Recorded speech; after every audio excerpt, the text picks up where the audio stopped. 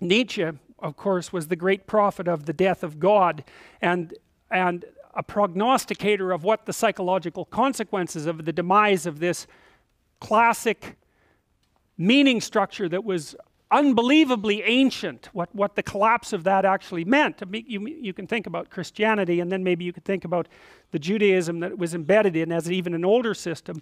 But that Judaism emerged out of the Middle East, partly out of Egypt, which was enmeshed in even an older belief system, and that was enmeshed in something absolutely prehistoric. And so it was a continuum in some sense of adaptive structures that reigned supreme essentially right until the scientific revolution. And so we're outside of that now. We're in a different paradigm, and there are consequences to that. And that was the sort of thing that Nietzsche was concentrating on. And he actually in some ways made it worse, because Nietzsche was an incredible critic of Christianity. I mean, he wrote a book called The Antichrist, and all he did in that book brilliantly was take dogmatic Christianity to task.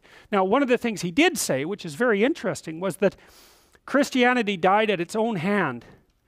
So his notion was that because Christianity, say Judeo-Christianity, had elevated truth to the highest virtue, that search for truth then ended up undermining the axioms of Christianity itself.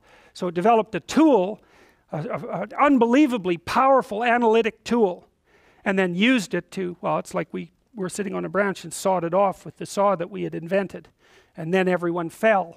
And Dostoevsky, well, Dostoevsky was an Orthodox Christian, but also an extraordinarily brilliant man, and he was absolutely terrified at what the consequences of the dissolution of that belief system was going to mean for Russia in particular. And Dostoevsky explored nihilism to great degree in Notes from Underground and in Crime and Punishment, because the murderer in Crime and Punishment is essentially nihilistic. He's a nihilistic narcissist, roughly speaking, and that's what compels him to commit murder. But Dostoevsky also wrote a book called The Devils, which is an amazing book, where he predicted that the sudden death of Christianity in Russia was going to produce the catastrophic totalitarian horrors of the Soviet Union. And he predicted that in like 1880, 1890, which was 30 years before the revolution. Absolutely remarkable. Nietzsche, a genius. Nietzsche was a full professor when that was impossible, I think when he was 24, and that just never happened. And so his extraordinary genius was recognized very early, but he was also extraordinarily ill, sick, physically. His dad died at about 40 of something they called softening of the brain, which was actually a fairly common diagnostic category back then. No one really knows what it was. Some people have suggested that he had syphilis from one sexual encounter, or that it was hereditary, but nobody really knows. But anyways, his father died young, and Nietzsche died very young as well. He was mentally incapacitated for the last few years of his life, and died after that. And so he could only serve as a professor for a while because he couldn't see very well, and he was always sick. And he ended up living in this little village, I believe in Switzerland, where he wrote his books, and he could only write a paragraph or two at a time before he became very ill. And so his writing is extraordinarily condensed and dense and brilliant. And I think he gave away, Beyond Good and Evil, which is his masterpiece, although he had many, I think it only sold 500 copies in his lifetime. So he also believed that he was only writing for himself. He didn't really know if anybody was ever going to pay any attention to what he said, but they certainly did. So I would say he ended up being certainly one of the 10 most influential people of the late 19th and earliest 20th century. This is an example of his writing. Of what is great, one must either be silent or speak with greatness. With greatness, that means cynically, and with innocence. What I relate is the history of the next 2 centuries. I describe what is coming, what can no longer come differently. The advent of nihilism. Our whole European culture is moving for some time now with a tortured tension that is growing from decade to decade as towards a catastrophe, restlessly, violently, headlong, like a river that wants to reach the end, that no longer reflects, that's afraid to reflect. He that speaks here has conversely done nothing so far but to reflect, as a philosopher and solitary by instinct, who has found his advantage in standing aside, outside. Why has the advent of nihilism become necessary? Sorry about that. Because the values we have had hitherto thus draw their final consequence. Because nihilism represents the ultimate logical conclusion of our great values and ideals. Because we must experience nihilism before we can find out what value those values really had. We require at some time new values. Nihilism stands at the door, whence comes this uncanniest of all guests. Point of departure. This is a good example of how Nietzsche said he philosophized with a hammer. And it means that he spent hours, days, weeks, months concentrating on how to make a single sentence as packed with significance as he could possibly manage. And so Nietzsche said, it's the best arrogant statement I've ever read. He said, I can say in a sentence what it takes other people a whole book to say. And then he said, what they can't say in a whole book. That's pretty good, eh? It's like, the first one's a real blow to the solar plexus, and the second one is like, I can top that with no problem. Point of departure. It is an error to consider social distress or physiological degeneration or the corruption of all things as the cause of nihilism. That's a critique of the later Freudian ideas right there and then, because what Nietzsche says was, look, if things are going wrong for you, or if they're going wrong in general, it's really straightforward to say that, well, there's something wrong with society, that would be social distress, or there's some physiological degeneration, there's something wrong with you physically, or everything is just corrupted, being itself is corrupt, which is a classic explanation, right? You hear that all the time. You think, well, people are suffering for one reason or another. Well, why? Well, there's something wrong biologically, or society is corrupted and everything is unfair. Nietzsche says, no, you're not going to get away with that. First he says, ours is the most honest and compassionate age, comparing modern civilization, let's say, to everything that has come before it. So speaking of corruption is not something you can do lightly. And then he says, and this is remarkable, distress, whether psychic, physical, or intellectual, need not at all produce nihilism. That is the radical rejection of value, meaning, and desirability. Such distress always permits a variety of interpretations. Well, that's a rough one. It's like, well, you had a rough childhood. Well, someone else who had your childhood might not have drawn those conclusions. So here's an example. You know that most people who abuse children were abused by as children, right? But most people who were abused as children do not grow up to abuse children.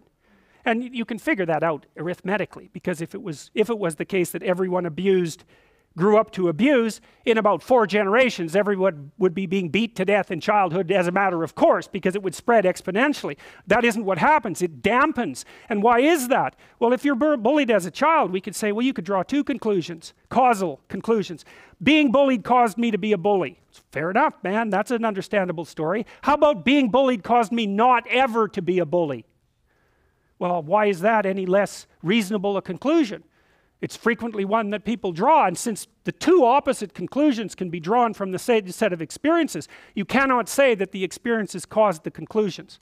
And that's Nietzsche's critique of, say, sociological or psychological determinism with regards to the optimism or pessimism of your worldview.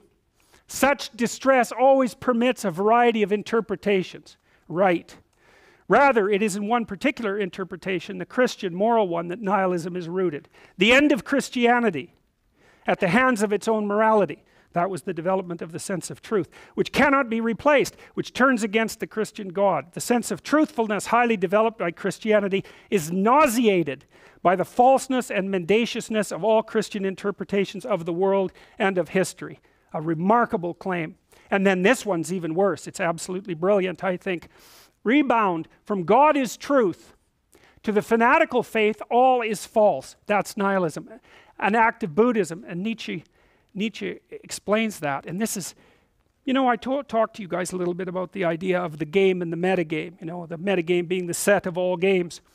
Nietzsche draws on a conception like that for this criticism, because he says when you lose faith in something, and that happens to people very frequently, when you lose faith in something, because you're human and because you can abstract, it's not only that you lose faith in that thing, that person, that system. The fact that you've lost faith in that indicates to you that it's possible to lose faith in anything, in every system, in every person. Once burnt, forever shy. And that's nihilism. The fact that one thing can collapse on you can make you completely unwilling to manifest any faith in anything whatsoever. And that's the emergence of nihilism. The end of the moral interpretation of the world, which no longer has any sanction after it has tried to escape into beyond, leads to nihilism. Another critique of Christianity embedded in that sentence, he said, well, Christianity needed to be destroyed even by itself because it put so much emphasis on the afterworld, on heaven, that it forgot completely about life now and here. And because of that, needed to be destroyed, because life here is sufficiently rife with suffering, so it needs to be addressed. And people, it's wrong, it's incorrect to inform people that they should wait for some hereafter and justify their suffering in that manner. And so he would say in some sense that even the idea of compassion, which is central to Christianity, is also one of the reasons why Christianity collapsed under its own weight. The untenability of one interpretation of the world upon which a tremendous amount of energy has been lavished awakens the suspicion that all interpretations of the world are false. Well, so what? You might say, well, so what if you don't believe in anything? Well, I would take a neuropsychological approach to that. Most of the positive emotions, dopaminergic. It's a consequence of the manifestation of the exploratory system that has its roots in the hypothalamus, a very ancient part of the brain. It's the same part of the brain that cocaine and heroin, all the drugs that people like to abuse, the drugs that are exciting, not the drugs that are calming, it activates that system. It's the system that's activated when something exciting happens to you or when something novel happens to you. But more importantly, it's the system that's activated when you're pursuing a goal and you see that you're moving towards the goal. So what does that mean? No goal, no positive emotion. So you say, well, if you have nothing to believe in, if you have no value structure left, because a value structure says this is better than this, no value structure, no positive emotion. Well, and so what's the problem with that? It's easy to get rid of your positive emotion. That's not a problem because it's rather fragile and tenuous. Try getting rid of your negative emotion. Good luck. That is not going to happen. So what happens is that if your value system collapses, then all you're left with is negative emotion. And that is not a good thing. Well, so Nietzsche would say, well, why do people flee into the arms of totalitarians from the specter of nihilism? It's because totalitarian certainty, even though it involves slavery and the sacrifice of reason and intellect, totalitarian certainty might be preferable to nihilistic chaos. Well, it's a big problem. And he said, well, I'm telling the story of the next 200 years. It's like, well, ever since then, for the entire 20th century, we bounced between nihilism and totalitarianism with deaths on both sides, constant, and we're still doing exactly the same thing.